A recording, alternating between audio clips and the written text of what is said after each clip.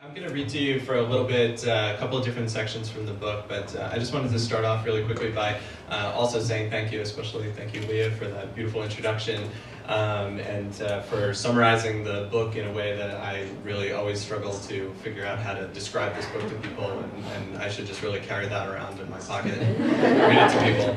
I also want to thank Krista in particular, an old friend and a good friend, and everybody else here at the Center for Fiction for hosting this event. If anybody here isn't familiar with the Center for Fiction, you should really check out all the stuff that they've got to offer. They do great work supporting the cause of fiction, and especially for young writers like myself. I worked in the writer's studio up on the top floor one winter for a month or so, not on this book, but on another book, which didn't survive, but that wasn't the I wanted to also just take a quick second before I start reading to thank, of course, Maggie and Chelsea and my family and everybody else that's here. Maggie, my editor, Chelsea, my agent. And then all of you, so many of you, people that I've known, friends of mine who've been patiently kind of holding my hand for the last 18 plus months or even longer than that while we sort of waited for this moment. And I was I've been thinking a lot in the last few weeks about sort of what's the best part of finally getting to this place, and I realized that I think the coolest part about it is now the book is actually starting to get out there and people are reading it and starting to hear some of the responses that I've gotten from people. And I wanted to share one with you guys, if you don't mind, really quickly, that I got recently from a reader. I knew I was going to like this review. This is just from sort of someone online here. I knew I was going to like this review because it started with, I got this book in my mail a few days ago, tossed it on my bed. Later, after a housewarming party, I came in and started reading it. Even though it was late and I was kind of drunk, it wrapped me up right away. I thought that was a good start. But after going on to talk about the novel a little bit, she sort of wraps up the review by saying something that I think, if I could hear this from a writer once a year, a reader, sorry, once a year, it would be great. She says, there's a scene at the Grand Canyon, and the narrator says something about how, out of all the wonders of the world, this is the only one that lives up to the hype. I only live a few hours from the Grand Canyon, and I've never seen it. I live right next to other beautiful places I ignore, and I live in a huge city full of people who are as interesting as people anywhere, but I don't even try to find them. I just keep waiting until I can go to France or whatever, which I'm not even sure I can ever do. So I booked a weekend trip to Sedona because I've never been there either, and I'm bringing this book with me to read again. I don't know if this is a permanent change or just me feeling restless from reading so much about other places, but either way, it's because the book made me want to do something different with myself, and that's more than I could have hoped for. I sent her a note back saying that was like the sweetest thing anybody could possibly say. Okay, so, excuse me. Managed to choke myself up there a little bit. Okay.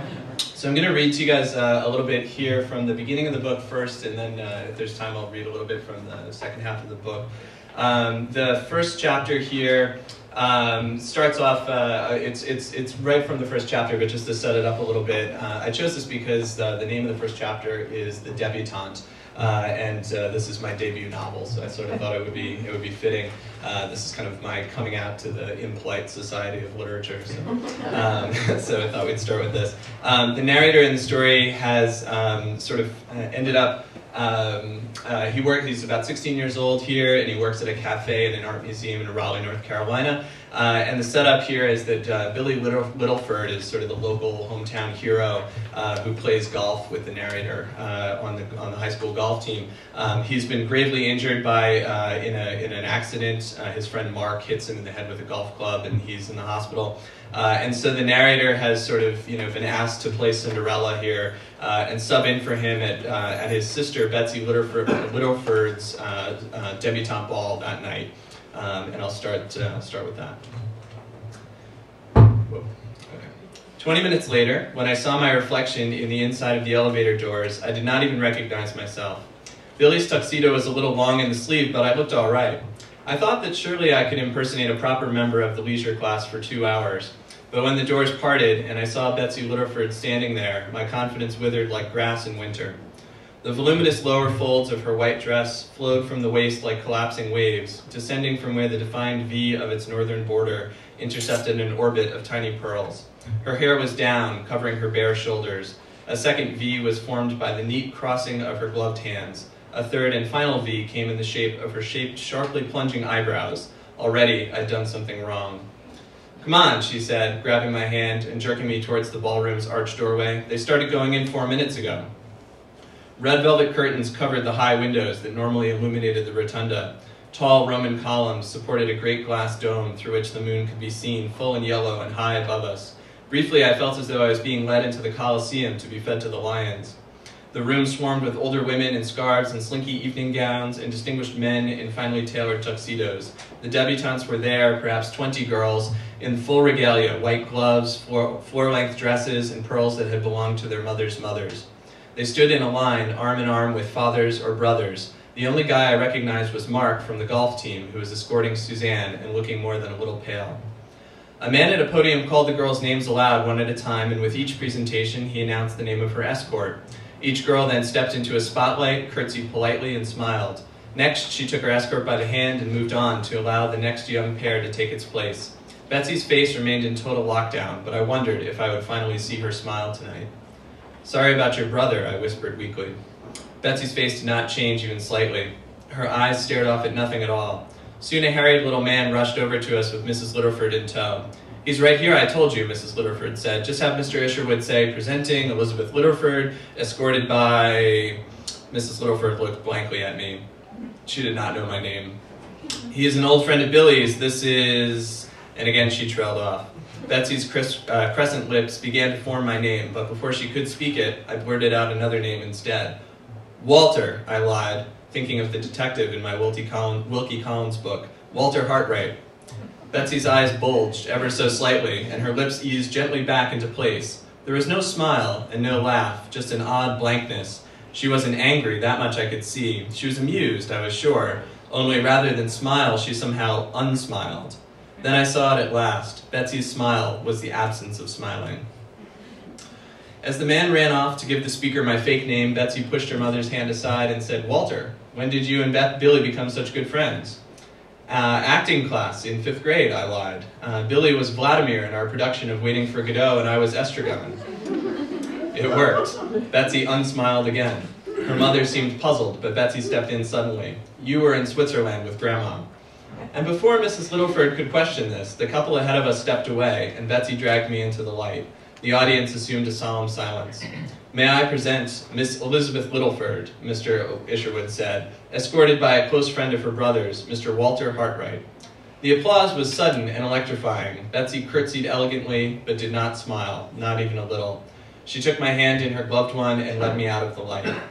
After 100 hands had been shaken and 100 platitudes exchanged, Betsy drew me to a table where we sat side by side in front of gold-inlaid plates and silently consumed Niçoise salads and Wagyu steaks while the adults talked of Morningstar ratings, Croatian catamaran chartering, and hunting tundra swans. I watched Betsy closely out of the corner of my eye, making sure I lifted the same utensils when she did. To my fascination, I found this new role was an easier fit than I'd expected. It seemed that no one really expected much from the escorts anyway. While the girls had gotten a full year of debutante training, the boys seemed to be winging it. I did a damn sight better than Mark, for instance, who sat across from me, using only one fork and dribbling sauce conspicuously down his shirt front. He acknowledged my existence but once, when Mrs. Littleford asked me to tell everyone about Billy's early acting career and addressed me as Walter. Suzanne firmly squeezed Mark's hand as he began to correct her, and then he winced in confusion. Before dessert was even served, Mark had vanished to the men's room 3 times, returning slightly drunker after each visit. I didn't blame him. The conversation kept spiraling back to Billy no matter how much Mrs. Littleford and the others tried to avoid the subject. "Early decision notices will come soon," Suzanne's mother said. "Walter, where have you applied?" "Princeton," I answered quickly. Everyone smiled except Betsy, who unsmiled. Walter's bright future at Princeton grew to involve a position on the golf team and an old friend who promised to take me sailing on the Delaware. Then, of course, there'd be writing classes with prize-winning authors. The mothers all approved. I was so engrossed in it all that it wasn't until my water glass was being refilled for the 3rd time that I recognized Rodrigo, my coworker, holding the Waterford pitcher, wearing a staff uniform. "Mr. Hartright," he asked, smirking somewhat, "may I refresh your glass?" I shifted down in my seat as he poured. Suddenly I felt sure that everybody knew I was full of it, that clearly none of these rich people believed that I was really some well-to-do son of a paper manufacturer, just as they didn't believe that Mark was in any way sober, or that Betsy Littleford's father was really away on business, or that her brother was sure to recover in a few weeks. "Time for the waltz," Betsy said, suddenly removing her napkin from her lap. "Waltz? Like the waltz? Waltz?" I mumbled, struggling to stand on my suddenly shaky legs. Rodrigo was trying to help Suzanne get Mark to his feet, and no one was looking at us. I leaned in as close as I dared. "I don't know how." "The boys are all disasters. Just try to look like you're leading." So we stepped out onto the dance floor with the others, and the girls prodded their partners so as to form a wide circle. The stiff-looking Mr. Isherwood made some sort of announcement regarding the sponsored charity, and then there was a crash of music, and Betsy beckoned with her right hand for me to extend my left. I did so, shifting all my weight onto my right foot as she took it. She then drew herself in against me, slightly to my right, so that just half of her pressed up against just half of me. I half passed out. Betsy guided my right hand to the smooth skin below her shoulder blade and placed her right hand into my left and held it out high opposite my neck. Then, through what I can only assume was girl sorcery, she began to move her feet in such a way that my feet knew just where to go. 1, 2, 3, she whispered into my ear, forward, side, together. And we began to revolve around the floor like a clock's hands in reverse, spinning around our own axis like the two sides of one moon. "I had no idea you were an actor," she said. "How unexpected." "Oh no, I just made all that up," I said quickly, "about me and Billy." "Exactly," she said, "very funny." But her amusement was silent, just between us.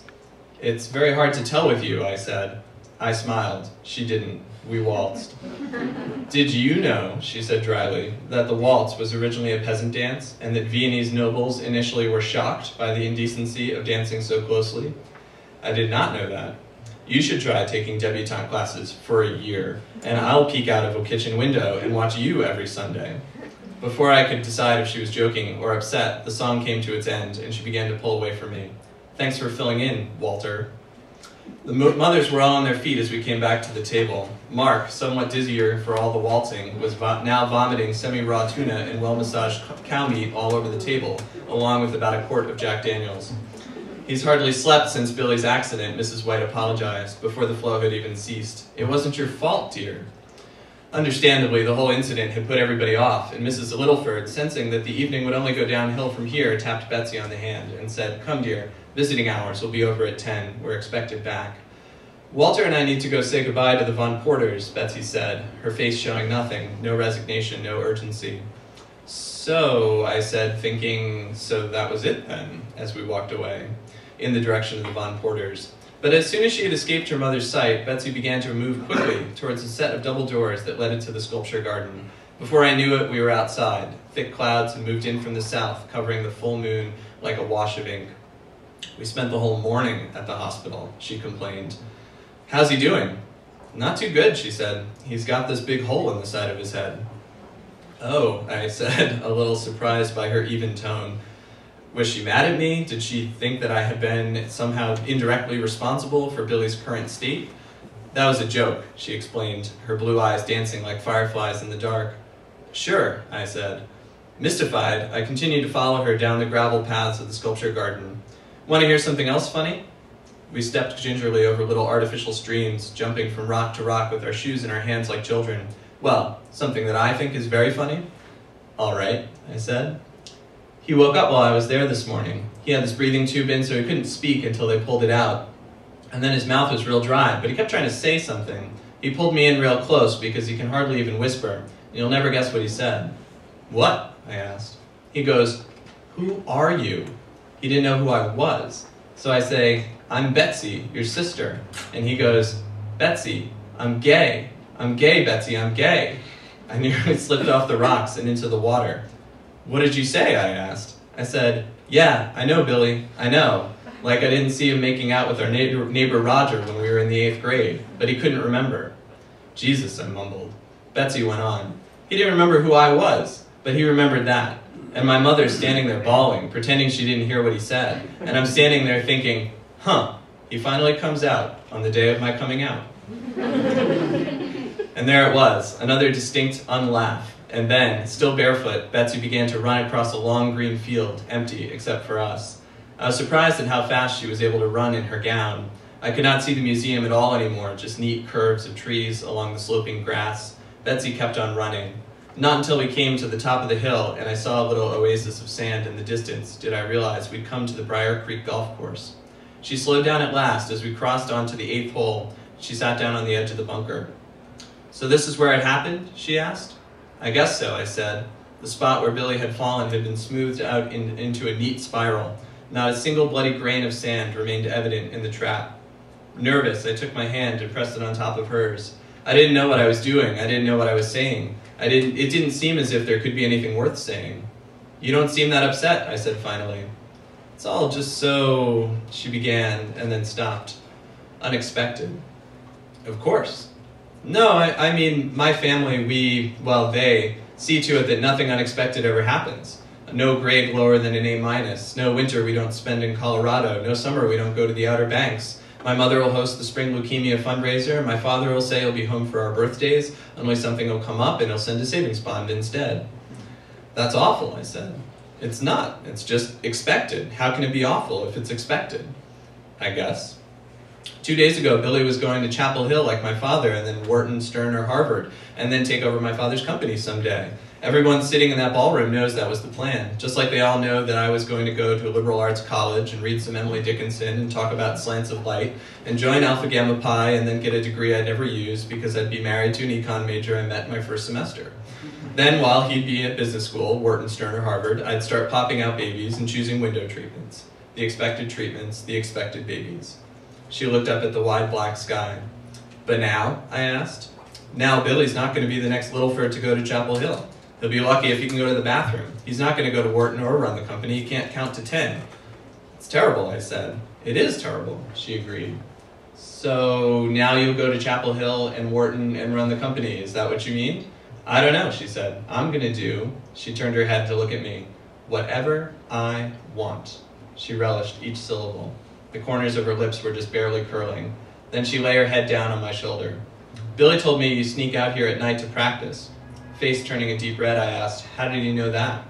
She shrugged. "You're the best player on the team and the only one whose dad doesn't drag him out here every Saturday. Billy's not an idiot." "Well, he wasn't an idiot." "Is that another joke?" "Walter, what kind of monster do you take me for?" she said, batting her eyelashes. I had to ask, "How come you never smile?" "Smile." She repeated my word flatly. "That's what they told me in every debutante class, for a year of Sundays. Smile, Betsy, smile. It's your job to put everyone else at ease. Make them feel welcome." She shrugged, her bare shoulder nudging into mine. "My dad's been on a business trip in Dubai since I was 10. My mom's miserable. My brother's gay and now brain damaged to boot. Put yourself at ease. Make yourself feel welcome. I'll smile when there's something worth smiling about." "Fair enough," I said, trying hard not to laugh. "Billy liked you," she said after a minute. "I mean, likes you. I mean, if he remembers who you are anymore, he probably still likes you." I think of all the guys he knew, Billy would have wanted me to go with you tonight. She studied me for a moment, and it seemed as though she were about to kiss me, or possibly devour me. It turns out I was right on both counts. First she kissed me, and then came the devouring of any hope I ever had of forgetting her, or that night, or Billy, or any of it. So that's the end of the book.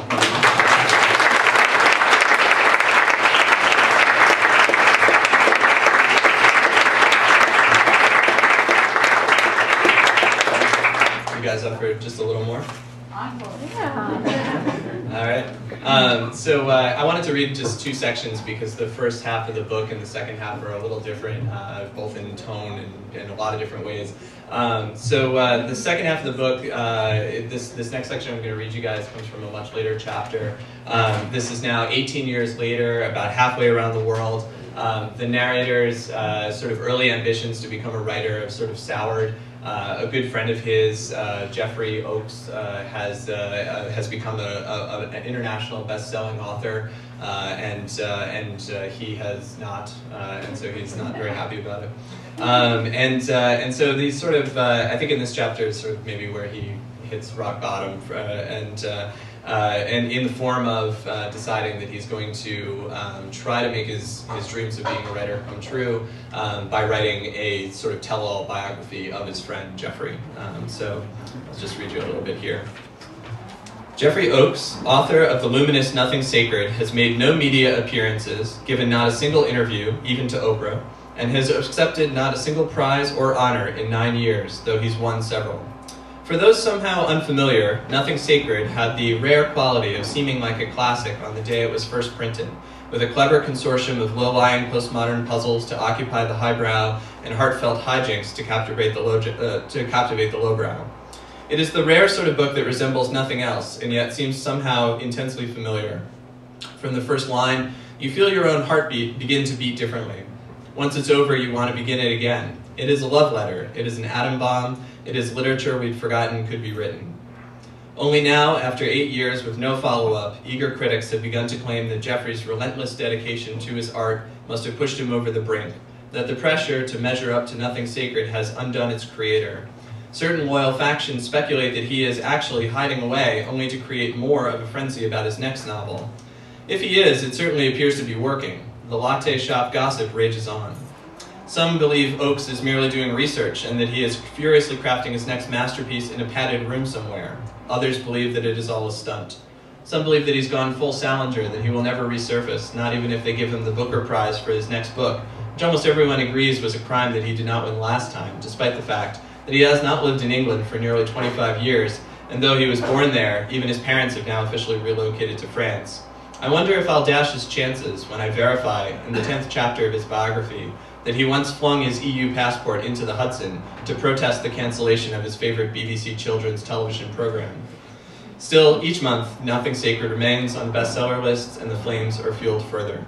This is why my editor has brought me here to the Gold Coast, to the white man's grave, to the least failed state in Africa, the Republic of Ghana, where the oldest of the Oaks still resides.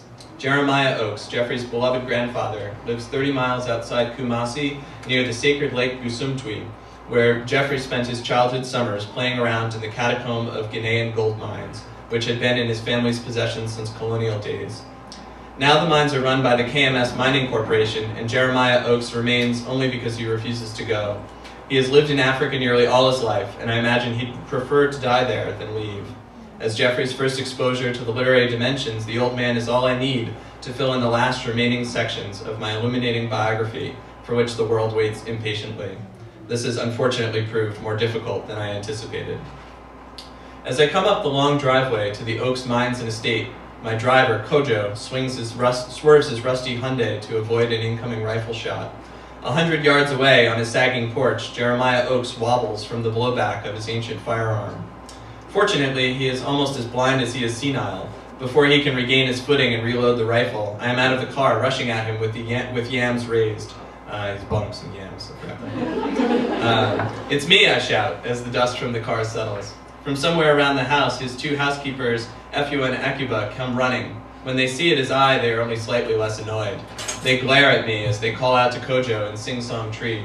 All three speak English quite well. They converse in Tree only when I am around, if they don't want me to know that they think that I am a liar and a thief, which I am. Jeffrey, shouts the old man, come on inside, I've been traveling. There's so much I need to show you. The old man has no more been traveling than I am his grandson, but I do not dissuade him of either delusion. Lowering my yams, I once more trudge up to the creaking steps that lead into the crumbling house of Oakes. Inside, the air is full of flies, and Jeremiah leads the way back to the room he calls his study, a room where he wrote 6 or 7 novels back in the late 70s, none of which are still in print. I have tracked them all down and read them all cover to cover. They remind me a bit of my own efforts. Not bad, but not Jeffrey. A gigantic fan revolves lazily around our heads, sending just enough cool air down to bristle the photographs and scraps of newspaper he has pinned on every walled surface.